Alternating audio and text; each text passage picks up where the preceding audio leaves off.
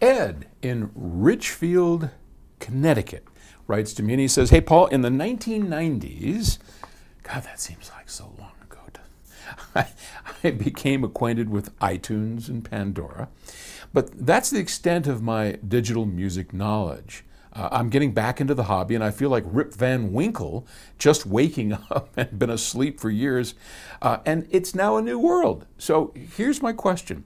In very basic terms, what is streaming? What is a streamer? Does that allow me to pick the albums, the songs I want to listen to that I choose? I understand a DAC is a digital to analog converter, but simply speaking, why do I need the DAC? On behalf of the dummies of the world, help! Give it to me in crayons." Okay, so, and I apologize. I know in most people that watch this channel, this is going to be just too many crayons because you already know what streaming is. But, you know, I like answering some of these questions because honestly, there are so many people out there that are confused by what I might consider a simple thing, or you might consider a simple thing, and it's good to help people understand what in the heck something is and why do we need it. And I think of all the time I spend making these videos for you, I think I enjoy that the most, just trying to help people understand what's going on. So forgive me if you already know this, but anyway, let's get into it. So streaming, yes, you definitely have it right. Unlike Pandora and iTunes, streaming is a kind of like a jukebox, if you will, all right, where you can push a button. You know, you didn't have to put a quarter in. You pay the quarters monthly. You put the money in, you go down the list and you say, I want to hear that, and the jukebox plays it, right? And that's essentially streaming. And I'm going to tell you how it kind of works, how the system sort of works, and then we'll get to your other question about a DAC.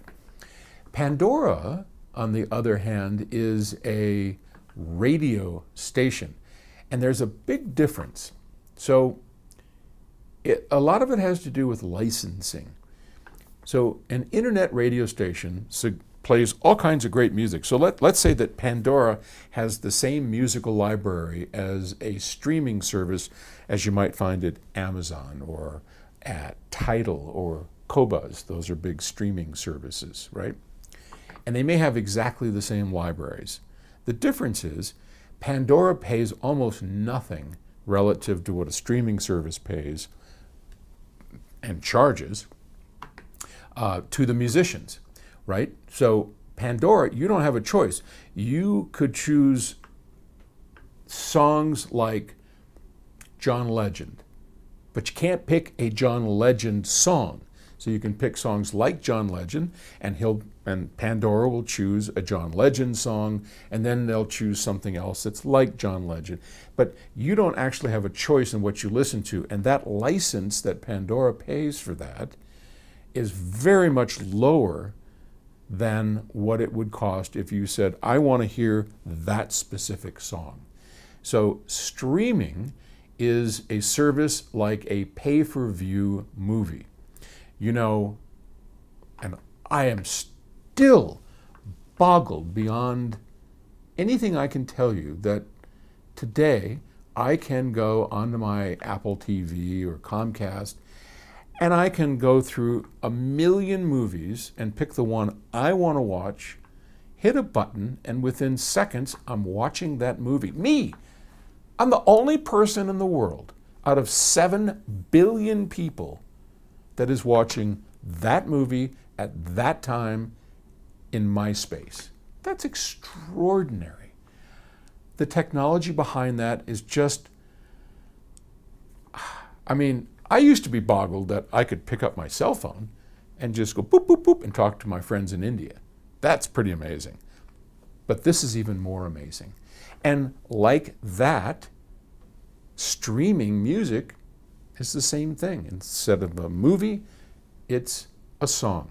So if you're in Ridgefield, Connecticut, and you want to hear Hotel California by the Eagles, if you sign up for the streaming service, you're going to go onto your app and you'll find it, you'll hit a button, and it plays as if you had the CD in your library, and that's streaming. So, and you pay a service fee for that, and the musicians get a quarter of a cent, and probably not even that much. I mean, it's so one of the whole reasons we started Octave Record was trying to get some money into musicians' hands, but that's a whole different thing. Okay, why do you need a DAC? Well, you have to have a DAC because streaming is completely digital. It just, there's no such thing as analog streaming, so it's all digital. So we need to convert the digits to something we can hear, which is analog. And while many streamers, which is a device that allows the playback over the internet of chosen tracks, has a DAC probably built into it, it's probably not the best sounding product. So depending on your level of what you'll want out of it, like in my case, I would never use a built-in DAC unless it was from a company that I trusted, and there are very few of those. So in our case, we will have a streamer, and that does all the work of fetching and getting and helping you choose, or making it possible for you to choose the music. And then I'm going to give you a digital stream, and then we need something really good sounding to reproduce that on a high-end stereo system. But if you don't have a high-end stereo system, if you're just starting out, you don't need a DAC. It's probably built in. Okay? Good luck with it. Welcome back, Rip Van Winkle, and I'll talk to you later.